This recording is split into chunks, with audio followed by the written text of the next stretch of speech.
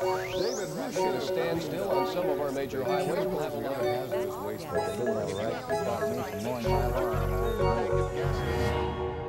I've been an industrial designer for more than 20 years now. Notice the gray hair.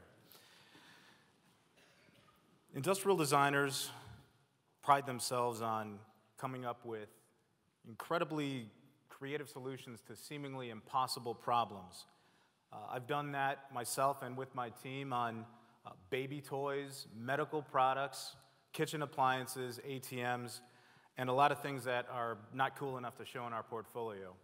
We pride ourselves on finding inspiration from everyone and everywhere. We surround ourselves with researchers, strategists, marketers, engineers, a whole world of really creative and bright people. In 2014, I was approached by Peter Nowarski from the University of Akron. He suggested it would be a really good idea to have their biomimicry PhD fellows work with us on some real-world design problems. Now, I didn't tell him this at the time, but actually I thought it was not such a really good idea, so sorry, Peter. And the reason being, how could somebody who spends all their time, and this is where my head was, how can someone who spends all their time researching eggshells, right? How could they come in and jump on a real design project? And if anyone's worked on a design project, you'll know that you don't have a lot of time and you typically don't have a huge budget. So we had some pretty tough things to deal with. Now, I needed a concept. I needed something in not 3 years, but I needed something in more like 3 weeks. So I decided, why not? Let's do this. We agreed to it. And I thought to myself, this should be pretty fun. Well, I'm glad that I didn't realize Rene's attitude before I started working with him. At least I can speak for the fellows that we were really excited and looking forward to working with a design firm on a real design challenge and for a real client. But I have to admit, I kind of was intimidated at first as well, and I was a little bit hesitant. I wasn't sure what we were going to be able to bring to such an experienced design team. Well, luckily, they didn't give me much time to think about it.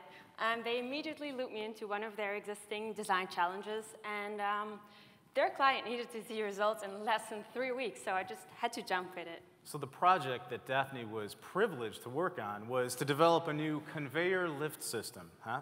All right, so let's put it a different way. We needed to design a new low-cost vertical movement system. So it wasn't a toy, it wasn't a cool kitchen blender, it was something a lot more mundane. Now, as we always do, the design team springs to life. We approach the problem from all kinds of angles. We look at things in a way that normal people don't see things. And so when I say normal, I'm implying that we're not normal. And I'd say that's true. We're a little abnormal, and she can agree with that. So what we like to do in our process is we like to take the project apart and deconstruct it. So when we deconstruct the problem, we go down multiple paths, and we look for very unique, the unobvious connections. Now, these things can lead to a game-changing product, and that's why we do what we do. So I honestly, our process works really well. The process has worked well for a long time, and honestly, what could a biomimicist bring to us that we wouldn't already try? So you guys probably have some ideas in your mind, and looking at the screen, you probably would be thinking the way I think about things, I'm guessing. When I was listening, observing the designers at work, I started to get nervous, but also excited. I actually was thinking really differently. And this is how my mind must have somewhat looked like. Probably, that's really different, right? Well, it took me a lot of courage, but I finally threw out some of my crazy ideas. What about how motor proteins walk over muscle fibers and they cause contraction in muscles? And elephants, they're able to pick almost any kind of object and move it around easily. And have you heard of the spider? It's able to pick up its prey walking from the ground and pulls it up all the way into its spider web with a single silk thread. They all stared at me.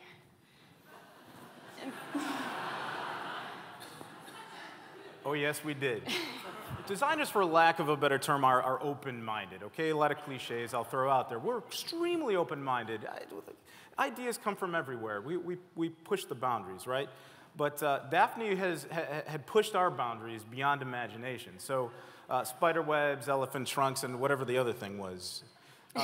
It's crazy talk, right? So we decided, though, all right, it was her first day, so we committed to this. Let's let her go. All right. So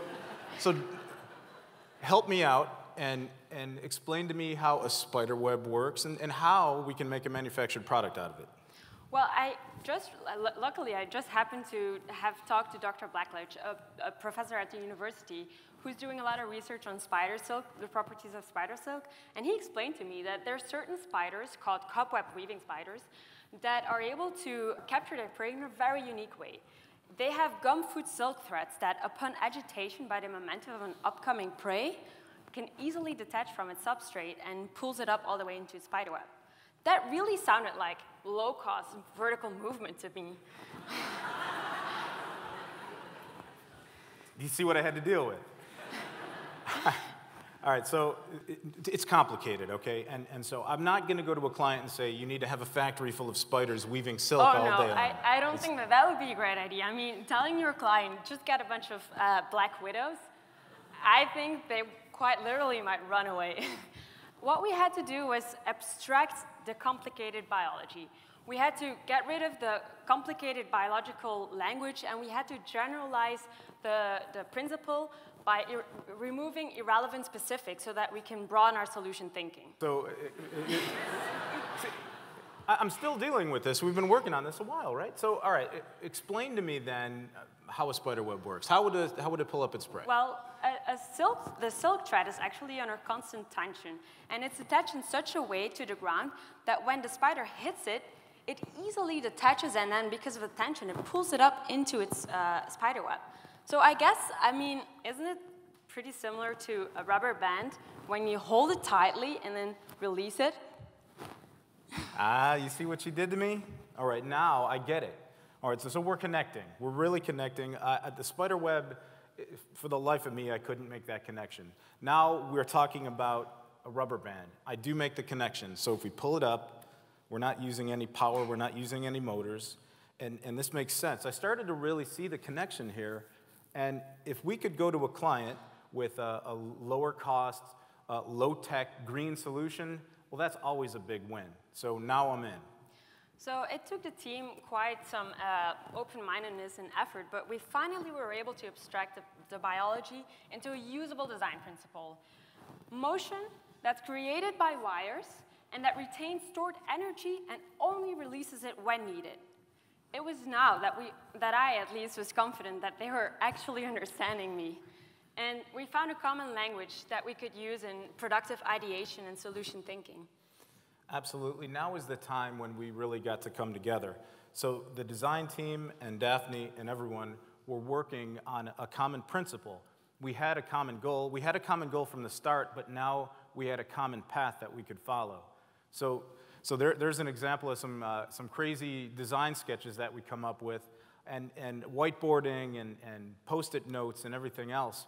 And at this point, Daphne's on the whiteboard sketching, and nobody's chuckling now. As we move forward in the process, we pulled together a lot of physical, traditional design principles, motors, gears, all the things that most people know, and the spider web, and actually came to a great hybrid solution. So you're probably wondering, what could we possibly have come up with that would make sense and pull all of this together? Well, introducing the biomimetic, low-cost, vertical movement concept. Now, the cool thing about this concept is we've got the spider web and we've got the prey. So if we need to move the package upward, the package is the prey, and the elastic band system is the spider web. So now we've got an elastic band system that when it's pulled taut and it's tensioned, we actually can pull up the prey when the prey or the package hits the bottom platform. So a great idea that worked well. It still needs to be prototyped, so we're still early. But the cool thing is also with the elastic band system, we were able to store the energy in an energy recovery system. So they think about an energy recovery system is going to take the energy from the upward motion and store it for later use.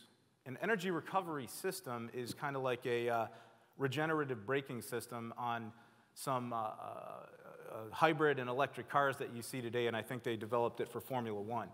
So it's a system that exists. It helps us be a little greener, and the cool thing about it is how better to use the recovery system than to reset the system. So when we pull the platform back down and we can assist in retensioning the bands or the spider web, that's a great idea.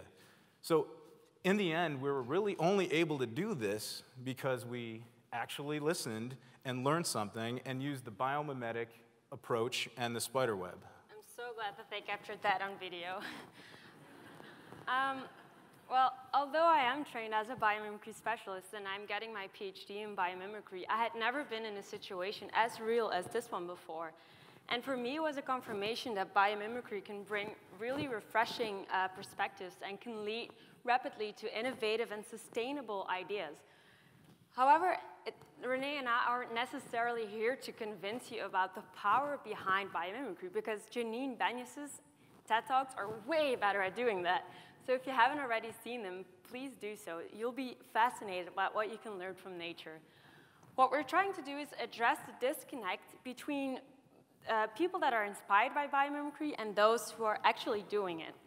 Because biomimicry, you need a lot of practice to get good at it. And so our talk won't make you a biomimicry master.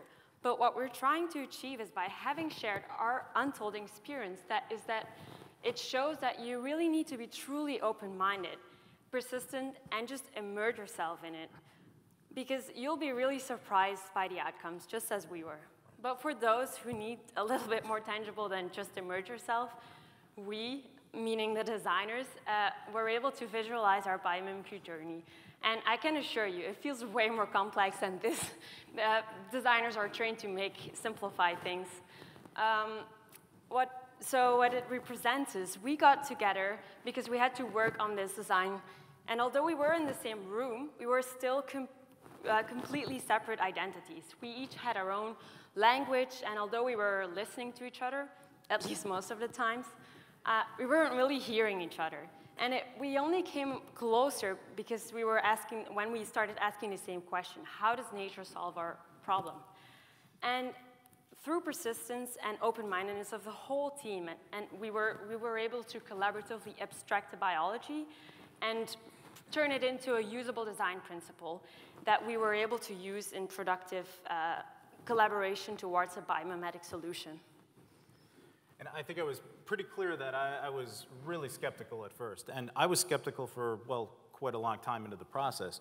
But I was wrong. All right, so there's something else to get to. I was absolutely wrong. It really, it surprised me.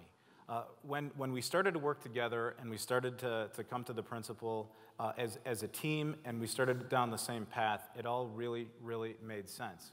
We challenge status quo all the time. We ask our clients to do the same thing. We do it all the time. We push it out. But this time, they brought that to us.